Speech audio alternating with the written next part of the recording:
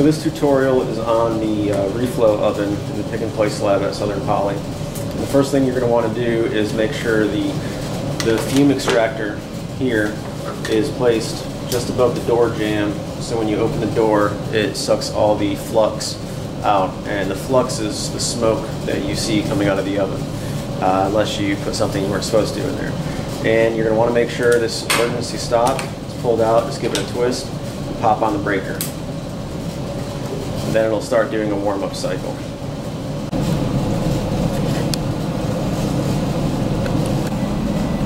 So here's a typical reflow profile. This one is for lead-free. The lead-free profiles are usually at a higher temperature and can take slightly longer. So here, this is in Celsius and seconds. So about this time, the first minute, the flux gets activated at around 100 degrees C. Then we go through the soak zone, and then when it ramps up to the reflow section of the profile, you can see the lead-free solder is going to melt somewhere around 219.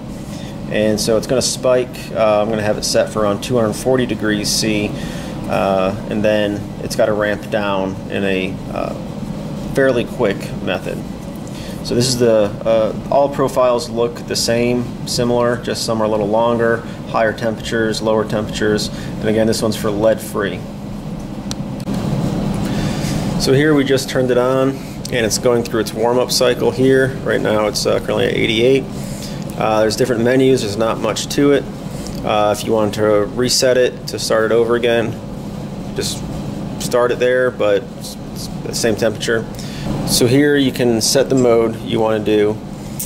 Currently we're in the oven profile. You can do a hot bake or nitrogen. This machine does not have nitrogen on it. Nitrogen in the air while it's baking provides a much better solder joint. You can go to the hot bake, and now here's the bake menu, and if you want to go back to the oven, now that has appeared. You can go to the nitrogen one, and you have nitrogen parameters, but we do not have that, so we go over to the oven, which is the one we most care about. So the preheat, I'm going to preheat it at 150 degrees.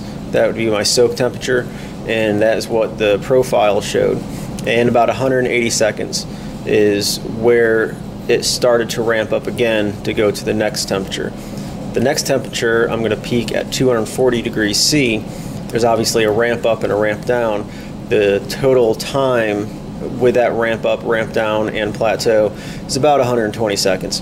After 120 seconds, after the 180 seconds, the alarm will go off, and then it's on the cool down phase. So here we are now, the oven says ready. It's at the preset temperature. So we're gonna take our board, open the door, pull out the tray. And you want to set the board in as center as possible. Doesn't make that much of a difference, but might as well. And as soon as you shut the door, it's showing load here. And as soon as you shut it, it starts the timer. So now it's on preheat.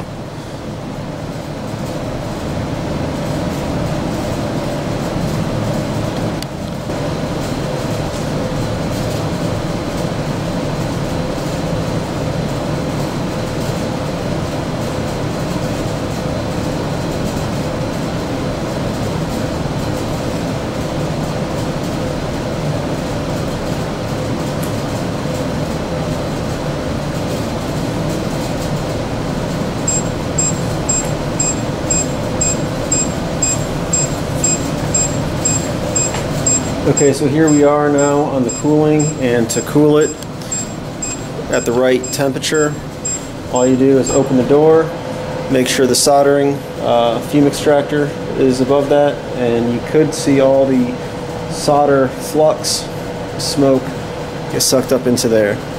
And then after about a minute or so, it should be ready to take out and nothing will move.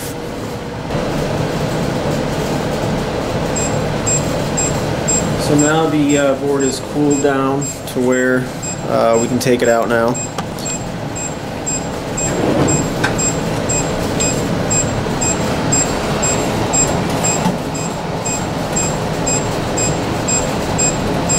nothing will come off, even though it's still very hot.